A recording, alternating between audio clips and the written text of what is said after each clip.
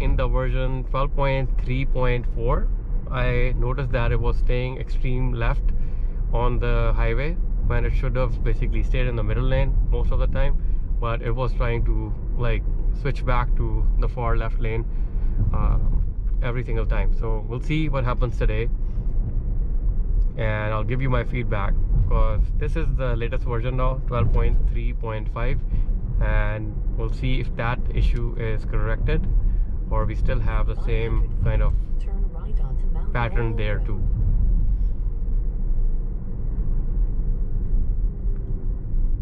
I've tested the car on local roads so far. 3.5 works really great, and you know, it's smooth on the turns, stop signs and stop lights.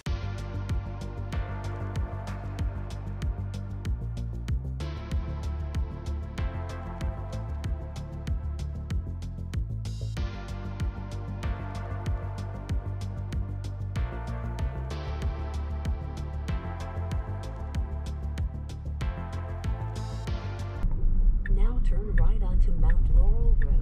And keep an eye on this thing. If you guys, I don't know if you can see it, but I am trying to see how close to the curve are we, right? So we were for a fair distance from the curve.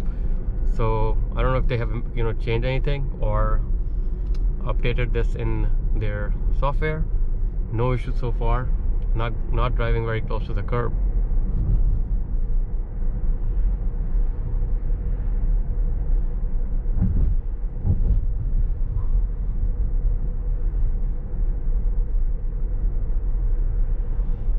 Also, it's following the speed limit. It's the speed limit here is around 40, so it's going to 37. There's a car ahead of us too, so it's maintaining the distance. In 500 feet, turn left onto State Highway 38.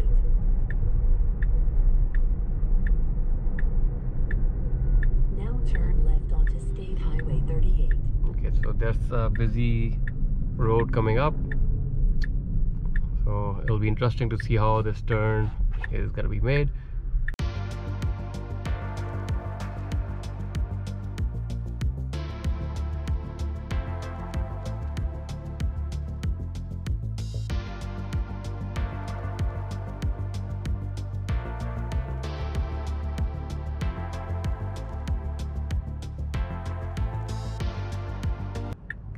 If you see this yellow sign, it's just getting the battery ready for peak performance. So this guy's coming straight. I have to make a left. Let's see.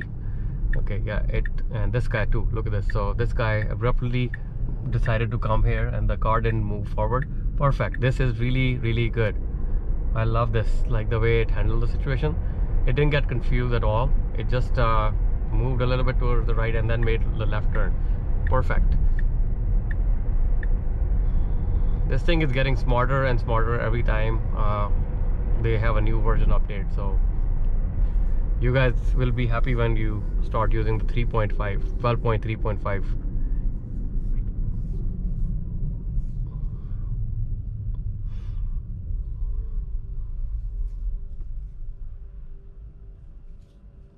Okay, so we're gonna go straight and then take a right, where we are gonna end up on the actual highway here.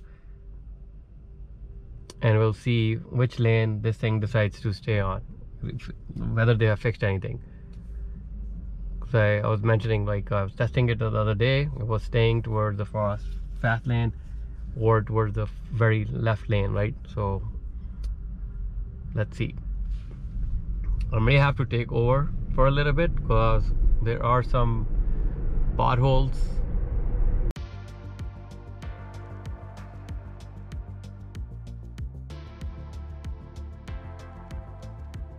I know the FSD still is not capable of detecting the potholes, but look at this, guys. Like, perfect. Right towards Carter Avenue. Perfect. This is so cool. Really great. Look at that. In 500 feet, turn right This is onto Carter Avenue. really good, man. Now turn right onto Carter Avenue. So guys, you are seeing this, the first cut, like you're seeing this as it's happening, right? So it's all uncut video. Look at this, like, it's fine. It's staying a little bit of a distance from the curve as well. Perfectly fine. So I'm gonna go. 500 feet, Okay, stay straight to perfect. Like, so this, south ramp. I gotta check the road near my house because, you know, it's the same kind of situation. In this case we do have to go straight, but in, you know, the roads closer to my normal route, like you have to go far left to make a left, but in this case we're going straight. It actually did the right thing. It came into the middle lane right away. So amazing stuff. I hope they fix the road here, otherwise I'll take over just for a little bit. Okay, it seems like fine. I think they fixed it. So another gentleman commented on one of my videos that, like, you know, on Model S or Model X, you know, the suspension will go back to low again if you change it to medium. So when you touch, so let me give you a background of this. So like let me first change it to back to the medium. So what happens is, when you are on the highway in Model S, and then, you know, if that gentleman is watching this video, I can show it to him too, like, you know, it's on medium and it's gonna stay on medium. So on Model S and Model X, there are extreme negative camber, and, you know, that's how the cars are built, and this is how basically they're designed. When the cars come from Tesla, they are actually aligned at the medium level, you know, so that's basically when you're driving the car normally, it basically uses the medium, you know, settings, right? When you go on the highway, it's gonna automatically go to the lowest settings, and then you have to change it back to medium, so which I just did. So it's sticking to medium. I'm gonna keep this view if you guys can see it. And then on the highway right now, you can see that we're not driving in the far left lane, so that's something I think may have been updated. So I was like really pissed off at this when I was testing it on the highway last time, where that was the 12.3.4 version. It was going into the far left left lane again and again. In this case, it's staying on this side, and it's not like switching lanes to go onto the left side, extreme left side, I would say. So let's see, we still have a few miles to go on this highway. Let's see what it's gonna do. Also 4 minutes for the peak performance until the drag strip mode is on. So we will actually see if the drag strip mode can be on while you're using the FSD as well. I know this thing does not work when you have the track mode on, and likely so. It's changing the lane now automatically, and let's see where it's gonna stay.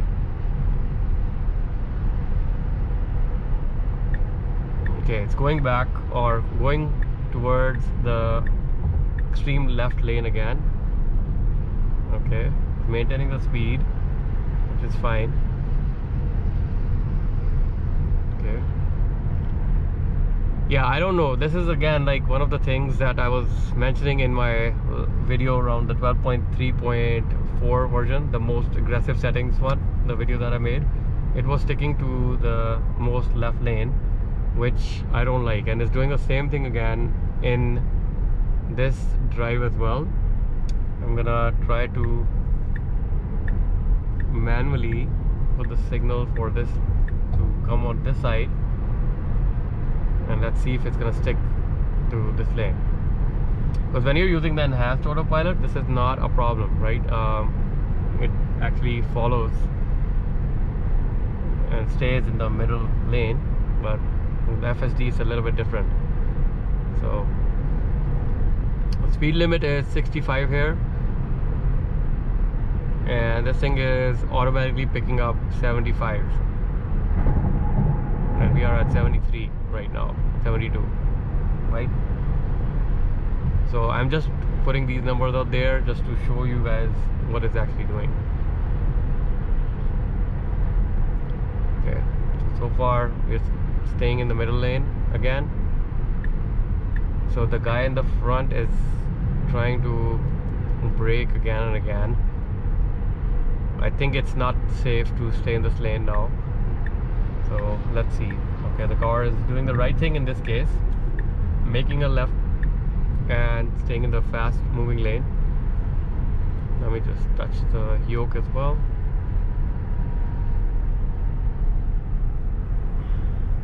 And for reference, we are still at medium suspension. So this is the best setting if you guys want to have a longer tire life without installing any aftermarket parts on your Tesla Model X and Model S especially. Okay, so the guy behind me is getting pissed off, right? If you can see, the guy in the Honda is right on my tail and the car is on the lane where it's supposed to go fast. Let me see if I can increase the speed a little bit. Yes, I can, so I just did that. This guy is also riding my my tail. So 72 miles an hour and still at medium suspension, guys. So just showing you this for reference, because I was being challenged on this in my previous video.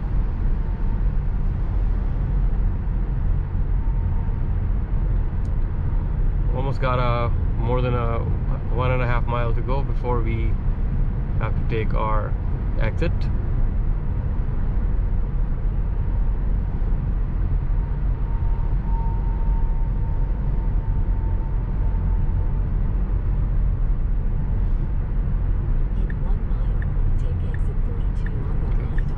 Changing the lane now. Perfect. This guy is going at 90 miles an hour, but you can go at 90 miles per hour. No worries. Do whatever you want at your own risk.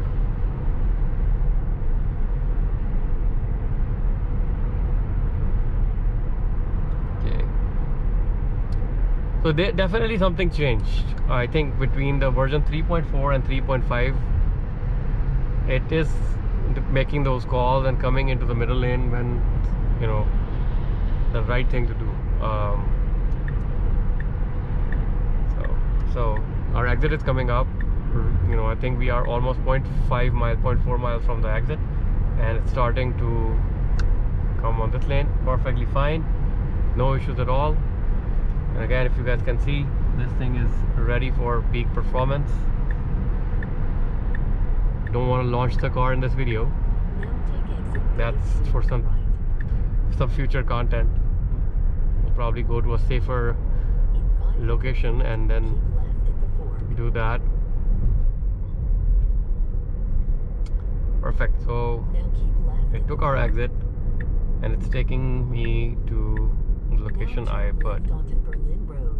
So this is another tricky one. Let's see what okay, so it stayed in the left side, which is fine.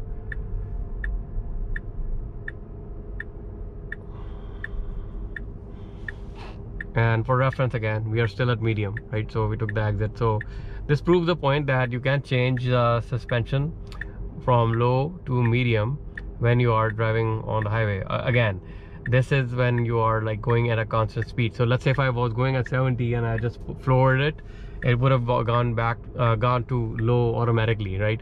That's how the car is designed. But if you're going at like a set speed, if it goes to low, you can change it back to medium and it'll stick to medium as long as you are driving at the constant speed.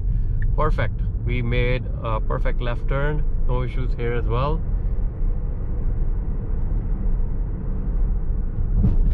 Okay.